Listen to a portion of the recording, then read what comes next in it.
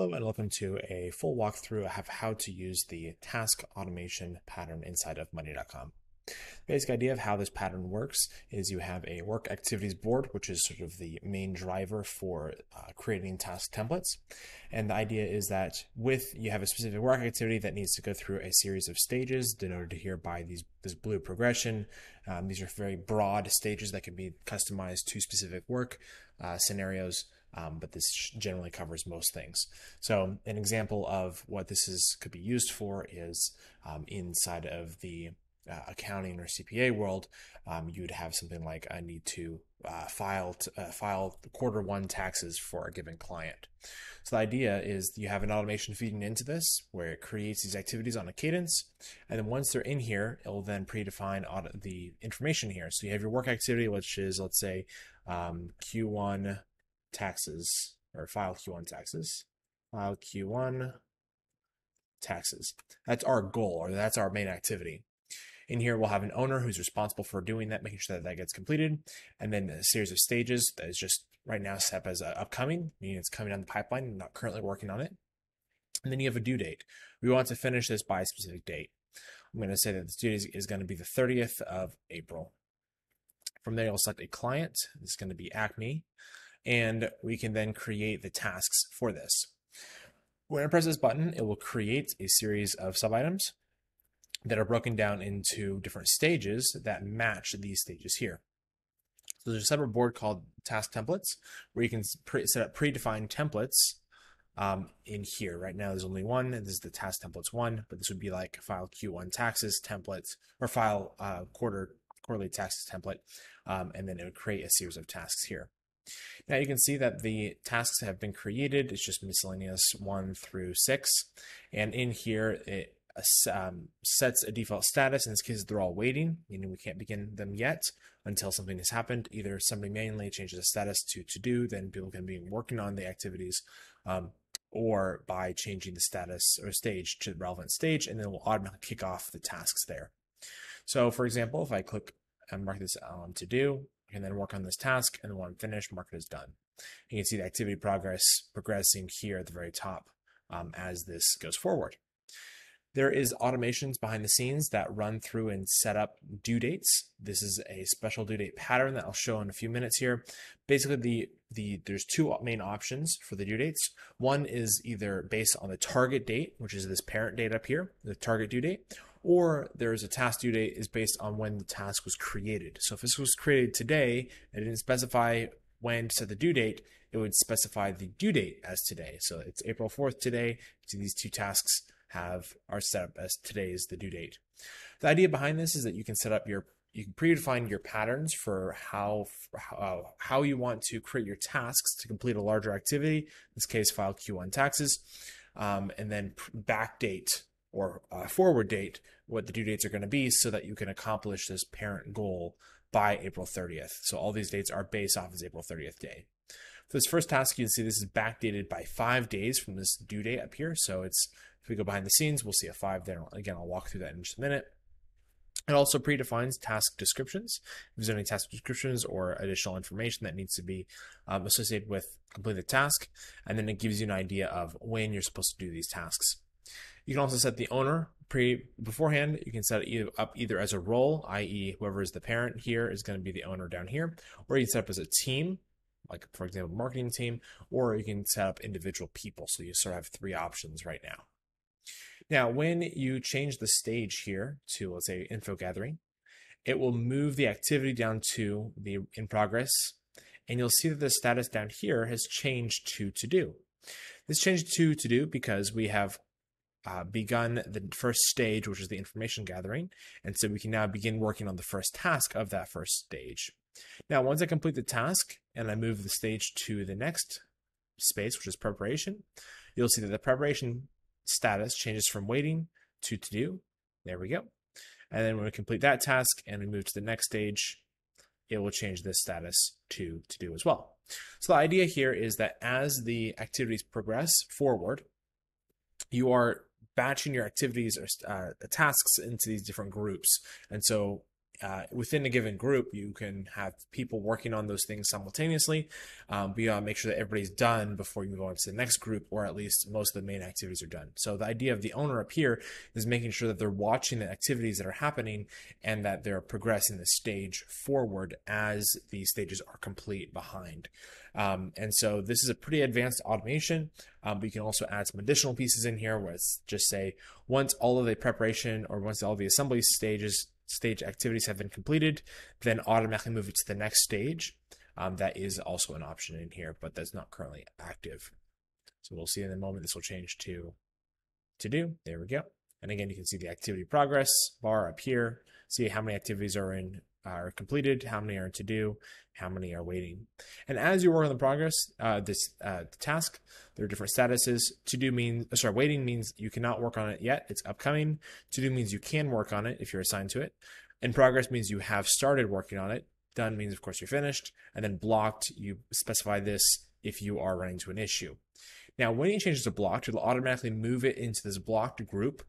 This is important to sort of raise a red flag and say, hey, I cannot move forward because of some reason. And so somebody has to then specify why it is blocked, and then the owner is going to be the one that moves it out of the blocked back into the in progress to let everybody know that back on track. There's a health status here to also help with that. That's basically a thumbs up, good, thumbs sideways, we're at risk, and then thumbs down, we're off track. So that allows you to be able to quickly review, and especially if you have a lot of work activities in here, be able to review where things are currently at. And that is the full walkthrough of how the work activities side of this works. And once you, of course, complete the work activity and everything's finished, it'll move down to the completed section and is now a historical activity and archived. So it remains down there. And that's the full walkthrough of how the work activities board works inside of Monday.com. Now, behind the scenes, there is a task templates board, which is a very simple board where you can set up as many task templates as you like. In the other board here, I only selected the task template one, but I can create additional patterns. This is going to be new task template. And this is really where we get into the weeds. The default grouping here is just activities, but if you have different types of work, you can hypothetically group them into different areas. In this case, I just want to keep it very simple with one simple template type. Underneath the template, we can set up a series of tasks. These are our activities that we're going to duplicate once we initiate that inside of the work activities board. In here, you can specify the task name. You can specify the start status, which just means when you create this task, what is the status going to be when you begin? And there's three basic options. The default is waiting, meaning you cannot work on this. The second option is to do, meaning you can work on this as soon as it's created. And the third option is ready to assign. Sometimes you don't know who the role or the assignee is going to be until you've actually created the task. And so you set this as waiting to assign and then set a manager to then reassign it to somebody else once the task has actually been created. Or it could be a role that also specifies, or a team that specifies who's going to be in that role. Task descriptions just allow you to add additional information on how to complete the task.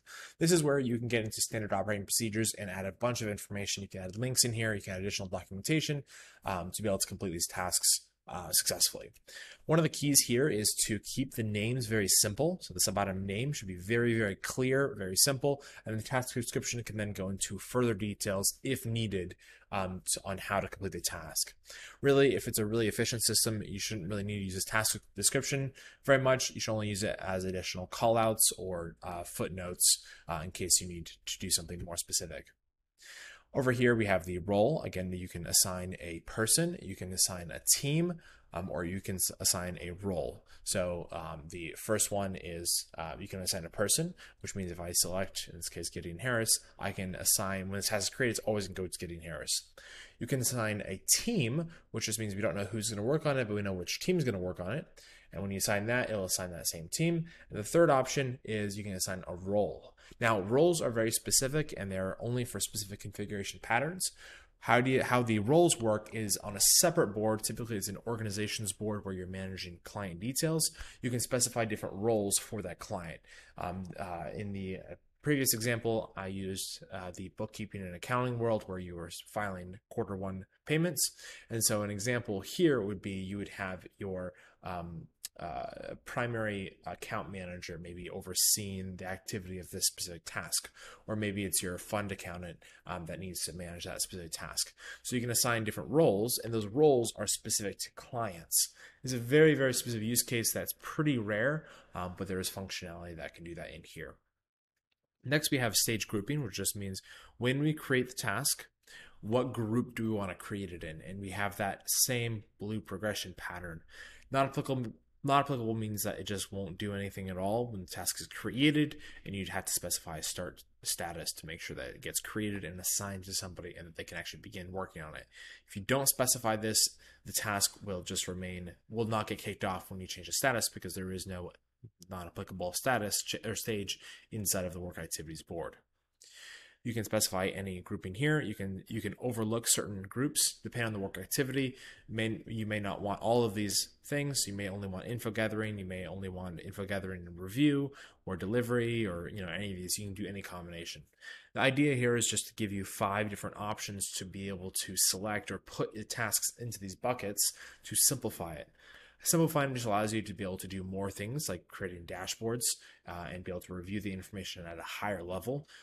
Beyond that, the tasks should be pretty specific about what needs to happen, and the task grouping is just to help you, or stage grouping is just to help you categorize those into pretty broad buckets. It doesn't need to be specific because the tasks will define the specific activities. The stage grouping is just to group them together in some loose arrangements. So you can change this. It doesn't have to be every single color here. It can be into multiple colors. You might say most of these are info gathering, and then the last 2 are actually going to be delivery.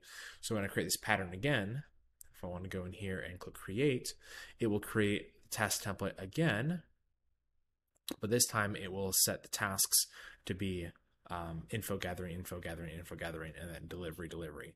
So I'll take a second for it to run. We have info gathering, info gathering, info gathering, and then delivery, delivery. There we go. So you can set up whatever pattern you like. I'll note that this is a template, so it's taking a copy of the template and pasting it in your work activities board. And then finally, this is the most complicated part of this. This is the task due date and task due date type. So again, as specified before, you can specify whether you want this to be based off of the target due date, which in this case is the activity due date up here. This is the due date of the parent. And you can specify and say this is going to be before due date, before target due date, or after task creation. Before target due date just means this is going to be 5 days before target due date. As we saw over here when the task was created, target due date is April 30th. 5 days before April 30th is April 25th. So it's based on the target due date, and it's subtracting the days before that. This just allows you to have more complicated calendar systems to create a series of activities and make sure that you backdate everything appropriately to get it done in time. And this is really important when you have a lot of work for a lot of clients, or important scheduling things. I've seen this pattern used in marketing agencies. Is pretty common, where they'll have like a newsletter that they need to go out, or a blog post, and they'll backdate the things that they need to do, have due dates backdating to when it needs to be published. So that's a good use case of when you would want to use this before due date. If not, you have this after creation. After creation is the default, which just specifies when the task is created, how many days after that do you want to set the due date? So for example, we have task 3 here, which is 1 day after the task creation. So if we go over here, it will take today's date, which is April 4th, plus 1 day, which in this case is April 5th. So April 5th is the due date. You can see 1 day, it's April 5th. Now 2 days here, this will be April 6th, and then 0 or blank will be just today's date. So you can see April 6th for the 2 days, and then 0 is just defaulted to today's date. So if you don't do anything, it will always default to today's date. And then if you do add days, it will take today's date and add several days. And that is the full walkthrough of how the work activities board works, as well as the task templates inside of the money.com workspace.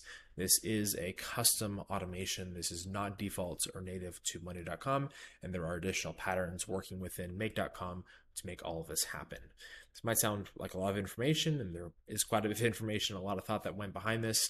This is only sort of covering the very surface level patterns behind this, but this can work at scale. This can work in many different use cases. This is more just to show you what's possible and a bit of idea, give you a little bit more context of how it works. And you can apply this into different areas. The whole purpose of this is to create standard operating procedures that will work in different spheres of your business. And the main target use case that I described here is for the CPA and bookkeeping world, in this case, filing the Q1 taxes.